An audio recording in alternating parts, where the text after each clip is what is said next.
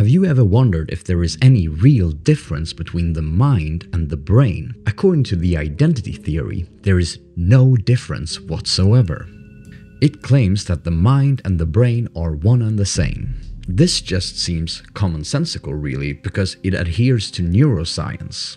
And this also means, in principle, when neuroscience gets advanced enough, it will be able to completely replace psychology, since every psychological phenomenon will have a direct neurological explanation. But there is something seriously wrong with this theory. Neuroscience have identified that whenever a certain pain is occurring within a subject, there is an occurrence of C fibers firing within the body. So this gives us strong evidence that pain just is C fibers firing.